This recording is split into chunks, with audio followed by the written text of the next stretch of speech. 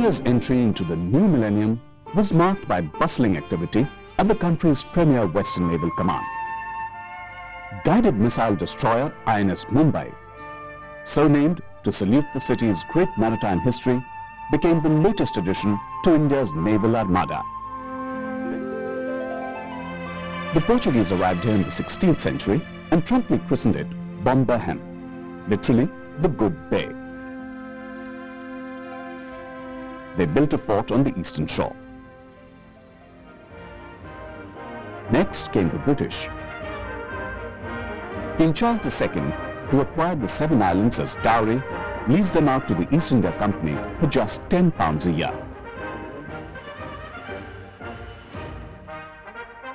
Realizing Bombay's strategic location, the company strengthened it as a naval base, while encouraging merchants to make it a center for trade.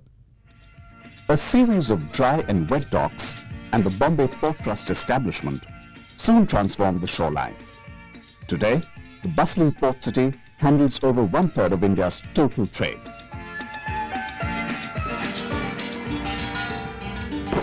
After India became a republic in January 1950, the prefix Royal was dropped and the modern Indian Navy came into being. But it would still be a few years before an Indian officer took charge. In April 1954, Vice Admiral R.D. Katari became the first Indian Chief of Naval Staff. The years after independence proved crucial for the growth of the Navy. The government realized the need to modernize the force. An array of celebrated British warships sailed out to be inducted into the Indian Navy. HMS Achilles steamed into Indian waters, rechristened HMIS Delhi, the first destroyer to be inducted into independent India's Navy. Others came in its wake. The Rajput and Godavari class, bearing proud names that echoed the drumbeats of history and the bugles of bravery.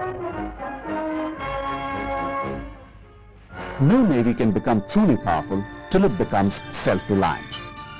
Responding to the urgency, the Indian naval force went from strength to strength.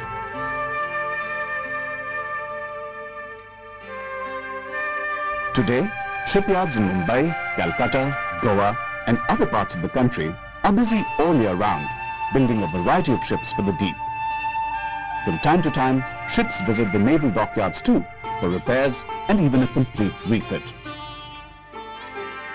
Inside the dry docks, ships are restored to health and then put back into the waters, fortified and fighting fit. Upgrading is a continuous process in the age of high-tech. Now, fight! The sea is an unforgiving environment. Precision is a prime requirement in seamanship. Bringing 2 steel mammoths close together and streaming along requires skill of the highest order. So does the jackstay, a precise and coordinated transport over the ropeway. Crossing from one ship to another on the high seas is an oft-required operation to transport men and material, and critical during emergencies. Day after day, the Indian Armada plies the ocean, ever ready.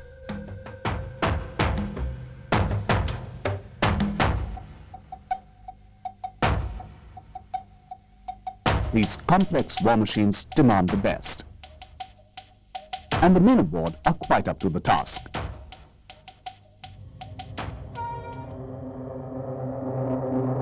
Back in the 50s, the Navy had realized the need to grow wings, attracting some of the finest young men to its fold. Thus came into being the Air Wing of the Navy. Today, all indigenously built naval ships have a place to accommodate a helicopter aboard. Helicopters play a vital role in transport between ships and from land to sea. Taking off from motherships, helicopters perform a crucial role of peacetime transportation and anti-submarine warfare. The last century sought to conquer space. This century would well turn its hopes towards the sea. Shanno Varuna. May Varuna, the Lord of the Oceans, be auspicious unto us.